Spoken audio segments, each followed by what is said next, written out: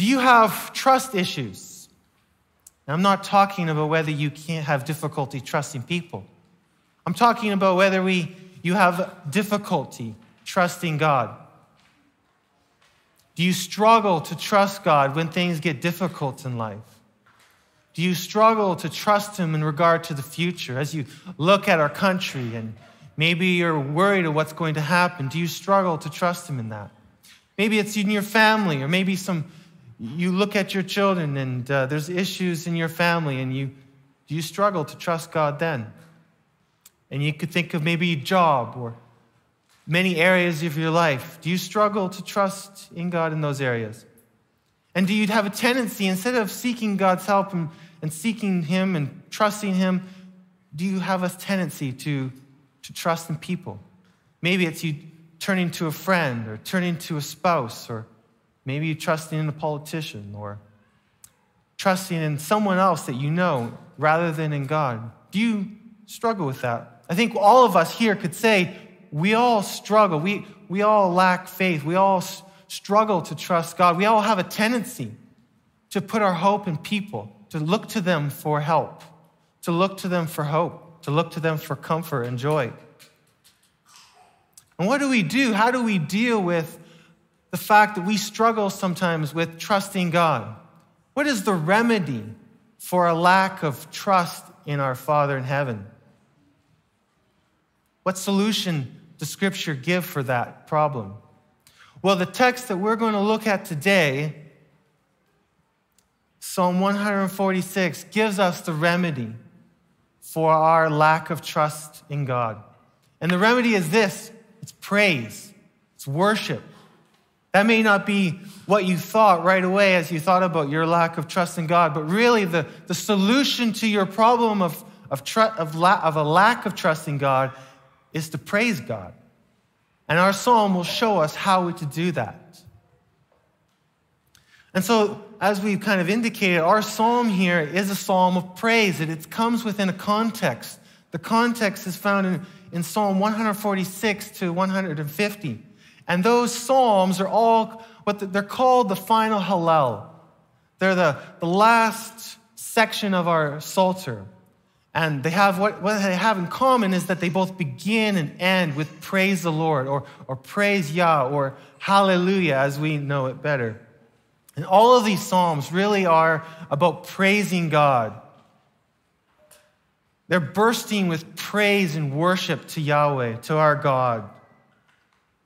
And as we look at our Psalm 146, we're going to see this.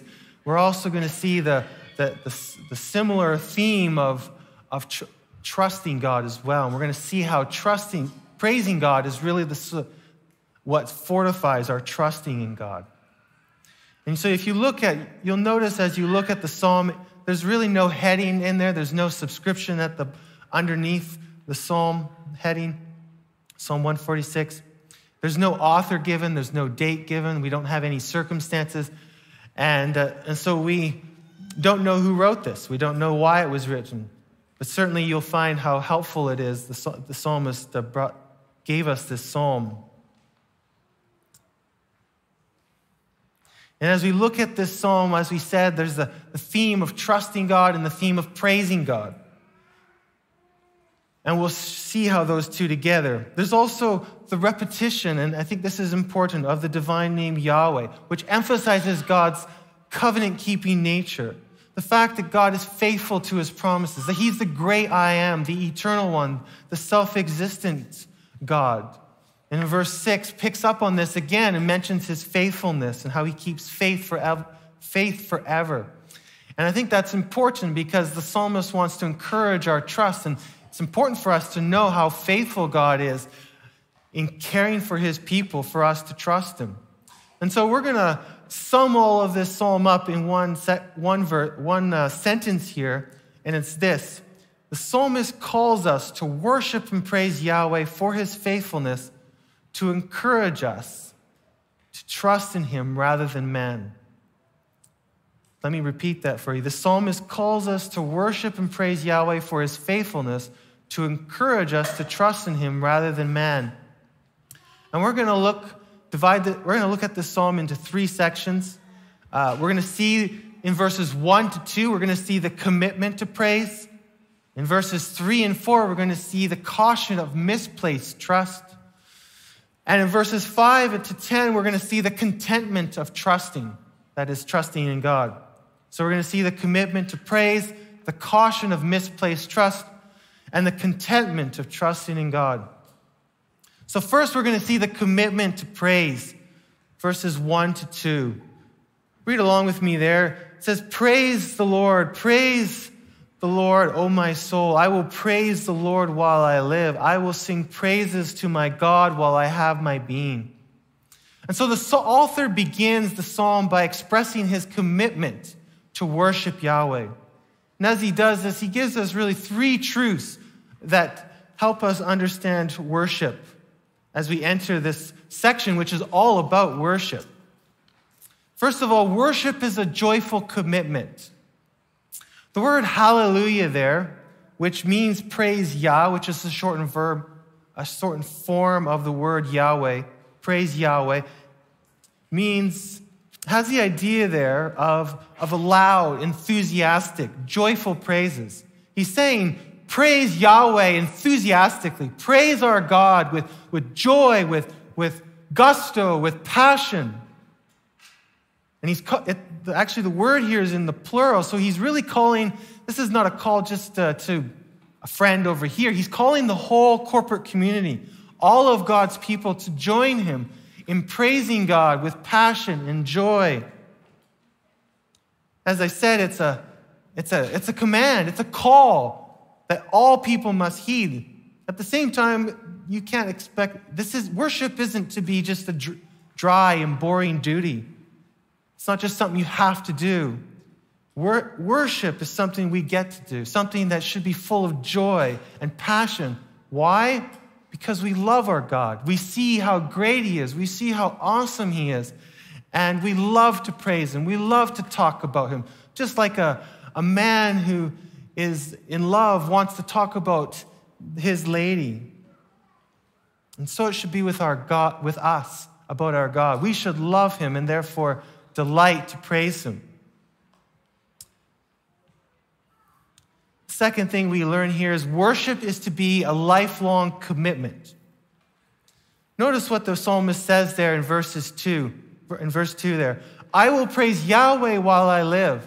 I will sing praises to my God while I have my being. So I will do this. I will praise him while I live, as long as I live. And I will sing praises while I have my being, which is really the same idea there. As long as I'm alive, as long as I'm on this earth, as long as I have breath, I will be praising God.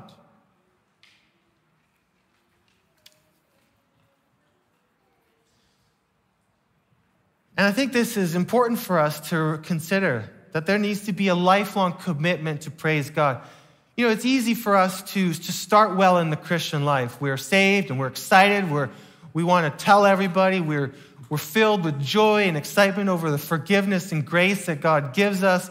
But as time goes on, it can have a hardening effect upon our hearts. We can go cold and dull in our devotion to God. And it's really hard to finish the Christian life well, to continue on in earnest worship and praise to God the whole of our life.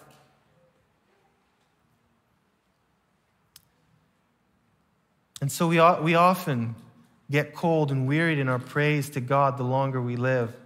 And this shouldn't be. Our God is great. Our God doesn't change. The problem is in us. And we need to grow in our worship. We need to continue on worshiping God with passion, with gusto. Really, the increase in fervent worship is a sign of maturity. It's a sign we're growing in faith. It's a sign we're growing in the knowledge of the truth. Steve Lawson says this: a growing Christian is one who is growing in fervency in his praise of God. When Jesus Christ is genuinely loved, there will be a growing surge of adoring praise. And so I would say to you, our prayer should be, may our loudest praises, may our most passionate praises be when our voices are loud, are old and crackly. When we are old, may we have this even a greater passion than when we were young Christians. The third thing the psalmist wants to communicate to us about worship is that worship is a firm commitment. Notice what he says there, just even in the tense of the verb, I will sing praises to my God. I will praise Yahweh. There are no conditions to his commitment to praise, is there? He doesn't say, I will do this if everything's good in my life. He says, I will do this. And whether there's storms in his life, whether there's difficulties in his life, whether it's darkness or light, that doesn't change his commitment to worship his God. He has a firm resolve here to worship his God no matter what the conditions are. And we all of us need this kind of commitment, because I can guarantee it. There are going to be times in your life and in my life where things are difficult, and you may not feel like praising God. You may not feel like worshiping God, but you must resolve by faith that you will worship God no matter what the circumstances are. God does not change, and you must be committed to worshiping him. Even like Job did, who suffered so much, and yet he still continued to worship God. As I've explained what this passage means here, as you've seen the author's commitment to worship, that begs the question, what about you? Do you have the same commitment to worship like this psalmist does? Do you praise God? Do you worship God like this psalmist does? Because if you do have this commitment, it has a great benefit for your walk with God. It will strengthen your faith. It will fortify your trust in our God. And so the psalmist here switches gears as he goes into our next section here and warns us not to put our trust in men. And so we see the caution of misplaced trust. Verse 3 there. Do not trust in princes, in mortal men in whom there is no salvation. We are not to put our trust in princes or nobles. The word princes here has the idea of somebody who's influential. Maybe they're powerful, they're wealthy, they have a great deal of influence in the society. And that wealth, that power, that influence, that's what we gravitate to. That's what we hold on to when we trust them for what we want. And then the next line broadens it out to not just include nobles and princes and the movers and shakers of this world, but to include all people. All people are included in this, as it mentions immortal men. And why should you not put your trust in mortal men? Why should you not put your trust in princes? Well, the next line explains that to you. There is no salvation in them. And I think it's important for us to remember that the word salvation means more than just salvation from hell, salvation from sin. Salvation in the Psalms, especially and even broadly in the Old Testament, has a broader meaning than that. It could refer to victory in battle, or a deliverance from some difficulty, or salvation from sin as well. And so what the psalmist is saying, don't put your trust in men, because they can't truly help you. They can't truly save you. They're like leaning on a rotten stick, which gives way once you put your hope and trust in them. It's like building on sand. And you may be asking yourself, well, does this mean I just never trust anybody anymore, in the sense that I'm suspicious of everybody, I doubt everybody, I have a cynicism towards other people, I just never rely on them at all? I never believe anything they say or anything that they want to do? No, this isn't something like that. This is a warning not to trust people for what only God can provide. We are not to put our trust ultimately in people. We are not to make people our idols. And we do this when we trust people to do what only our God can do. You know, Israel had this problem often. Israel was looking for protection from other enemies. She was looking for security. She was looking for prosperity. And so what did she do? Did she pray to her God and seek him for all these things? No, oftentimes she didn't do that. What did they do? Well, they turned to this king or that nation. the Syrians, the Egyptians, the Babylonians, and she turned to them to seek in them these kind of things. And one text among many, there's many texts that condemn Israel for this, is Isaiah 31. And the first couple verses there, it says this, God is speaking to Israel, "Woe to those who go down to Egypt for help and rely on horses, and trust in chariots because they are many, and in horsemen because they are very strong. But they do not look to the Holy One of Israel, nor seek the Lord." Instead of seeking the Lord for their protection, they went down to Egypt to trust in Egypt's armies. And we have a tendency to do that as well. We have a tendency, all of us here, you have a tendency to seek in people what only God can give. Here are a number of examples of which they're just only a sample of examples of how we can put our trust in other people.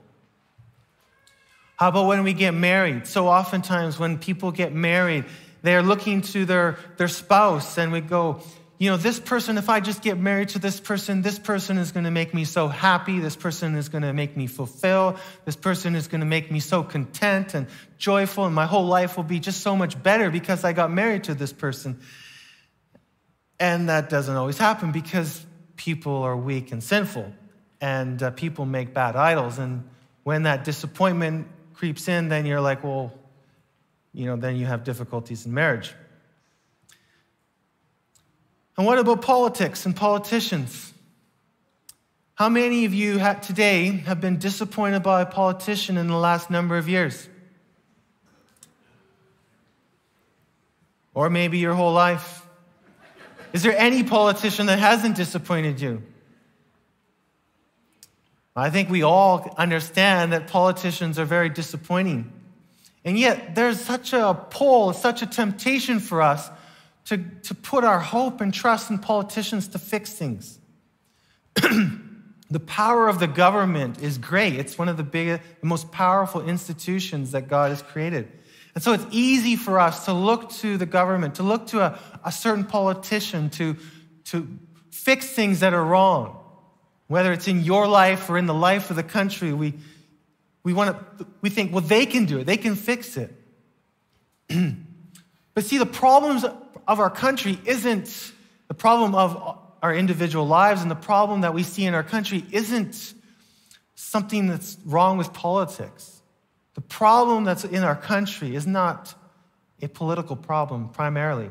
The problem we have in our country is a spiritual problem. And politicians can't fix that. They never can.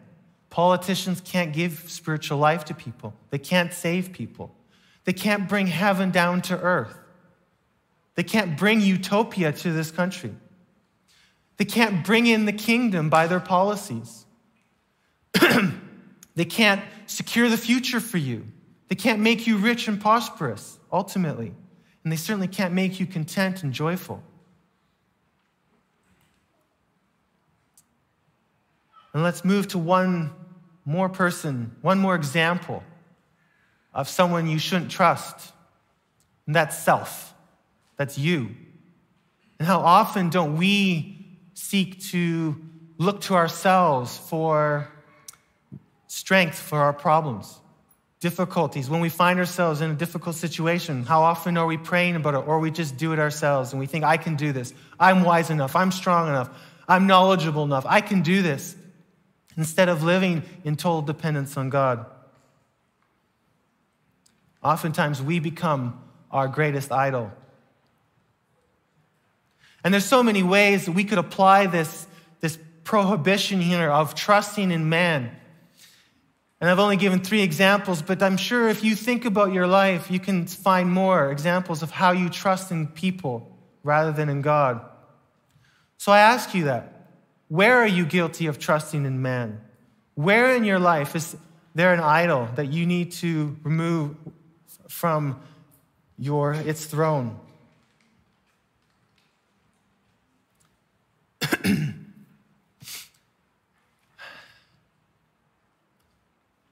Now I want to see something here that's important, Because we began this psalm talking about praise and worship, and we said that really the problem for our lack of trust in God and our failure to trust in Him is related to praise. So how are those connected? How is praise and trust then related? How is praise the remedy for our lack of trust in our God and our tendency to trust other people? Doesn't it seem odd that the psalmist goes from let's praise God to then don't trust in people? Well, here is the reason why he does this. Because what we value, what we praise, is what we tend to trust.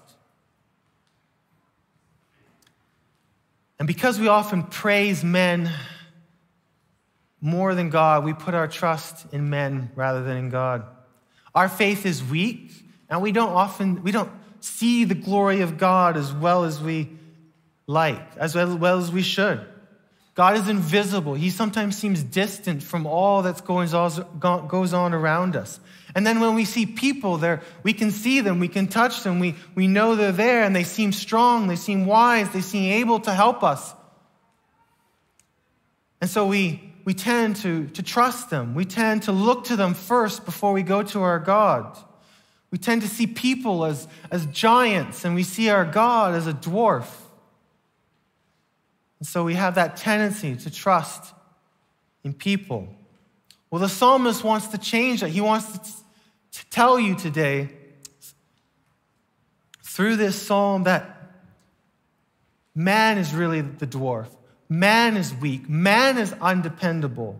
But God is great and trustworthy. He wants us to see how the praiseworthiness of God, the awesomeness of our God, so that we will learn to trust Him rather than man. He wants us to praise God so that we trust Him, because praise is the solution to our lack of trust. And so in verse 4, the psalmist begins to teach us, to remind us why it is so foolish to trust in men. In verse 4 there, it says, His spirit departs, He returns to the earth. In that very day, His thoughts perish. Man will die. Man is a dying creature. That's why you shouldn't trust him. His spirit departs. He returns to the earth. He returns to the earth. There's actually an allusion to Genesis 3, verse 19. There, after the fall into sin, God cursed Adam and Eve and all those who came after them. And then God said this to Adam, till you return to the ground, because from it you were taken. For you are dust, and to dust you shall return. The psalmist is referencing that passage. And that there's a word play also in this section, because the word for man in verse 3 and the word for earth in verse 4 are very similar. And the psalmist is trying to emphasize that that people are very earthly creatures. They eventually turn back to the earth. They were made from the earth, and they eventually go back to the earth. Man's spirit departs from his body and rises up but his body returns back to dust from which God made it. You need to remember this about the people that you see around you. You remember this before you trust in them. Whether they're great people, powerful people, whether they're poor people, whether they're middle-class people, all people are weak and poor and eventually will return to dust. Eventually, all of us, all that will remain of us, is just a pile of dust. After World War II, the Allies had trials for the Nazi leaders. 1946, they're called the Nuremberg trials. And all the Nazi leaders were there, tried, and 14 of those leaders were then convicted, they were executed, and their bodies were cremated. And then the U.S. Army took all those ashes, and they took them, and went to a secret place. They took those ashes on a very drizzly night. They just dumped them in a ditch. And think about it for a moment there. These men were dictators with unlimited power. They could do anything they want in those 4 or 5 years, in all those years that they were in power, especially during the war. They could do whatever they wanted, unlimited power. Men trembled before these people. And then it doesn't take a long time, and they're just a pile of dust, drifting away in a ditch somewhere. Is this the kind of person? This is what we all eventually return to. Is that who you want to trust? It's foolish for us to trust in such a weak creature. We also see from here that man's mortality reminds he's limited. And you can see that in the second part of verse 4. In that very day, in the day that man perishes, the day that man dies, his thoughts perish. What does it mean, his thoughts perish? Well, his thoughts here have the idea of his plans, his ideas, his goals. When man dies, all of those things disappear. They're gone. They're like a dream that suddenly ends. Like smoke in the dark that simply vanishes away. Man is limited. You think there's so many people in the world who have had great plans to do great things, and death comes and everything's gone and done. You think of Alexander the Great. He had conquered much of the known world, and yet he still had plans to conquer more nations, and yet he brought himself to an early grave, and everything disappeared, and his kingdom was gone. The generals divided it up, and it was rent asunder in different divisions. This is man, this is people, this is who we are. This is the creature we so often trust to give us what we want. This sinful, weak, helpless, dying creature is the idol we often praise and the idol we often trust. Isn't that foolish? The psalmist says it is. God sees it as foolishness. You know, James Roscup has a helpful quote here. If we trust in men, we will get what men can do. But if we trust in God, we will get what God can do. And so in this section, we've seen what man can do, which isn't a whole lot. But now let's shift gears here and consider what can God do. And that's a whole lot. Well, so we see in the third point here, the contentment of trusting. Verse 5 there, how blessed is he whose help is the God of Jacob, whose hope is in the Lord his God. You know, trusting in man ends in disappointment and sorrow. But how different it is for those who trust in God. Certainly, hopefully you have found it so. Notice the word how blessed there. The word blessed is in the plural, which could be translated, oh, the blessednesses, which isn't proper English, but that's okay. It gets the idea across. There's a multitude of joy. There is great peace. There's great contentment. There's great happiness for those who will make God the object of their trust. When trusting in Yahweh is the ruling principle of your life, you will have joy. You will have contentment. You will have peace. And our psalmist here says, he is our help and our hope. Notice that in that section there, verse 5, it talks about how blessed is he whose help. And then it says, whose hope. And help refers to God's help that he gives in the present. And hope has an idea towards the future, that we're trusting in God for the future. He talks about whose help is the God of Jacob. And the God of Jacob there refers to the God of Israel, the God of God's covenant people, the God whose forefather was Jacob, the wandering and often erring and deceitful man. And yet God was faithful to him, just as he was faithful to Israel. And so that's a reference to the corporate people of God. And then in verse 5, at the second part, whose hope is in Yahweh, his God, is more personal. And so whether it's for the whole people of God or whether it's just for you individually, each will find that there is a great blessedness in trusting in Yahweh, in trusting in God. So why should you trust in God? Why should you be turning away from the trust of man? Well, in the next section, verses 6 to 10, it gives us the answer.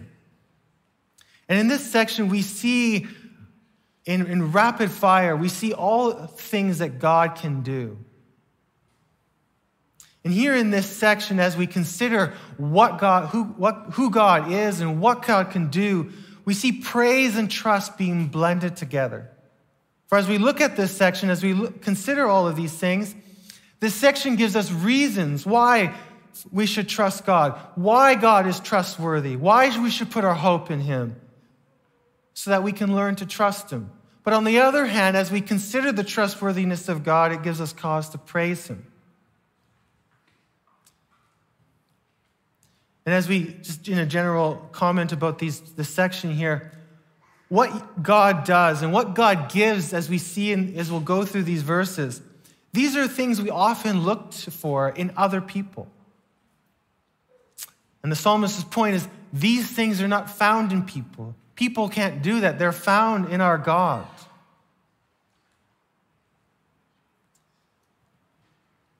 And so there's really 11 actions, 11 deeds that the psalmist lists to encourage our faith and to help us to praise God. And so we'll look at those, and we'll go through them quite rapidly there.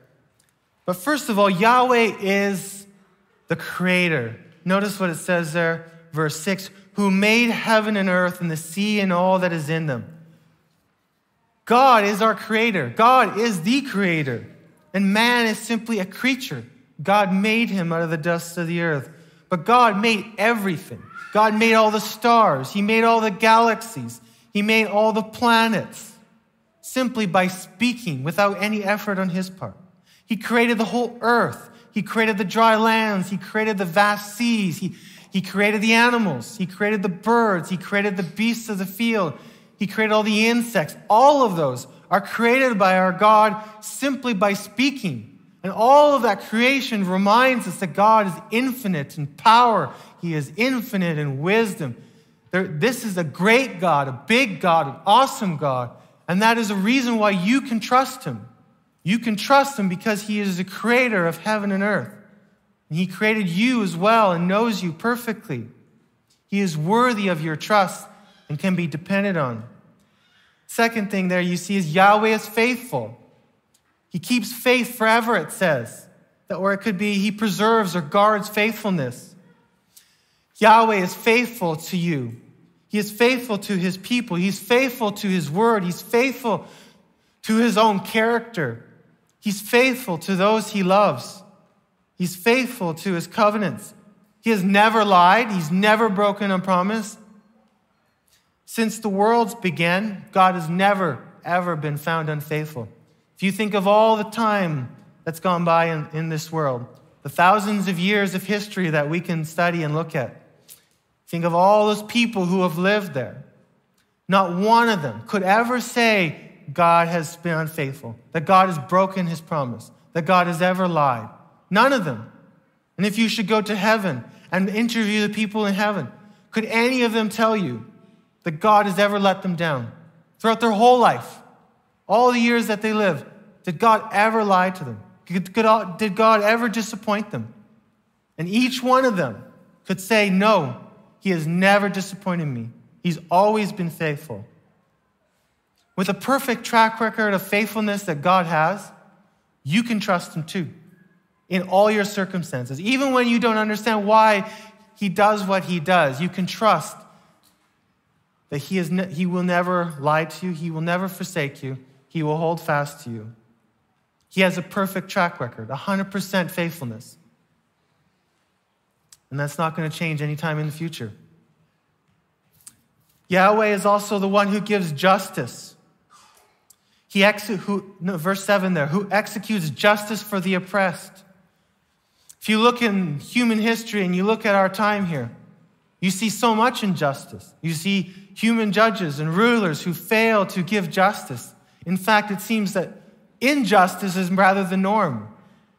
And even when human judges give justice, it's rather imperfect. But not our God. Yahweh is just. All the wrongs of human history will be dealt by him. Perfect justice will be done on the day of judgment. Everyone will receive what they deserve. And you can trust that he will execute justice perfectly. He will never fail to give everyone what they deserve. The fourth thing we see is Yahweh provides food. Who gives food to the hungry. Well, there's plenty of examples in Scripture where Yahweh has given food to his people. Not just by ordinary means, but sometimes even by extraordinary means. Think of the time in the wilderness. There's no food in the wilderness usually, and yet God sustained his people, millions of people, for 40 years, every day providing them his food. You can trust God to provide for you. Fifth, Yahweh grants freedom. Notice what it says there. Yahweh sets the prisoners free. In fact, Yahweh can set a whole nation free who are prisoners. If you think of the Exodus and how God led his people out of Exodus, out of slavery, he gave them freedom. And it's not just, I think, maybe thinking of a physical kind of freedom here, but really a spiritual freedom. God can give spiritual freedom from sin. From bondage to sin, God can give freedom. No one else can. 6, God provides sight. Yahweh opens the eyes of the blind. No one can cure the blind, whether that's in the physical sense or whether that's in the spiritual sense. There's not a person in this world who can cure the blind, but Yahweh can. God can. God can do those things. No one else can. Yahweh gives comfort and strength. Notice the next part there. Yahweh raises up those who are bowed down. And there's many reasons why we can be bowed down. Maybe you are bowed down today. But in every case, God can give you comfort and strength and peace within your troubled soul. And only he can apply it directly into your hearts. Only he can give the balm that cures your hurting heart. It's found in Yahweh, in our God. Spurgeon, the great preacher, said this: he consoles the bereaved, he cheers the defeated, he solaces the despondent, and comforts the despairing. The 8th thing is Yahweh loves his people. The Lord, it says, loves the righteous. The righteous here are not those who are just good people. The righteous here refers to those who have been, like Abraham, justified by faith. They have put their hope and trust for their salvation not in themselves, not in their righteousness, not in their deeds that they do, but they have put their hope and their faith and their trust in God to declare them righteous. And God loves his people that he has redeemed. He loves his people whom he has justified. He seeks to do them good all the time. He works to always do what's best for his people. God's heart overflows with an infinite love for those whom he has redeemed. And if he loves us so much, certainly we can trust him to take care of us. In fact, I would say as you look at all of these different things that God does, really his love for his people is the reason why he does all these things, because he loves them and he cares for them. The 9th thing that we see here is that Yahweh protects the weak. The Lord protects the strangers. He supports the fatherless and the widow. The strangers, the orphans, the widows were and are still weak and vulnerable, often neglected by society, often put to the outside. But it says here that our God cares for them. Our God protects them. Our God has a special love for them. He provides for them. He defends them when nobody else will. You know, one of the interesting things we see in all these actions of God, and maybe you're tracking with me here, and maybe you're starting to see it too, but as we look at so many of these, doesn't this remind you of our Lord Jesus Christ's ministry on earth? And how he opened the eyes of the blind, how he set those who were spiritually in bondage free, how he healed people, how he cared for the orphan and stranger. Even as we put this psalm and we put it by the Gospels, it should just show to us that our Lord is indeed divine. It's this passage, Psalm 146, is a proof of the divinity of our Lord Jesus Christ.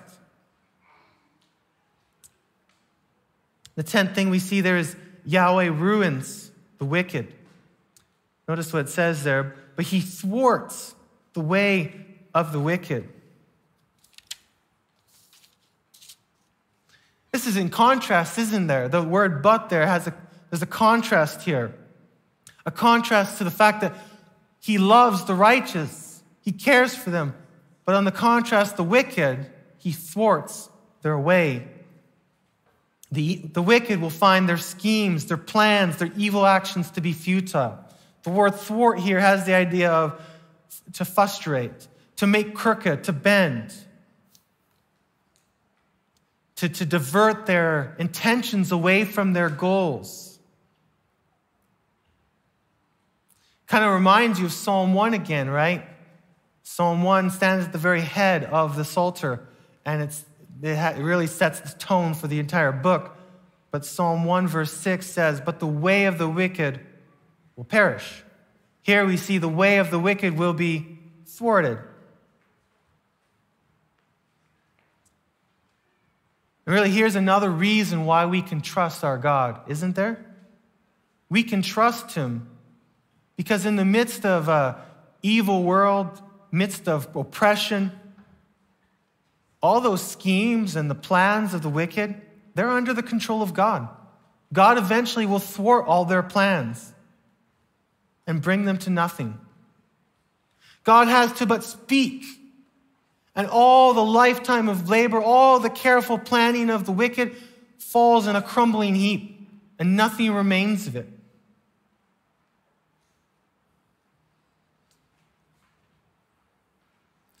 And so this is comfort for you who have put your hope and faith in our Lord Jesus Christ.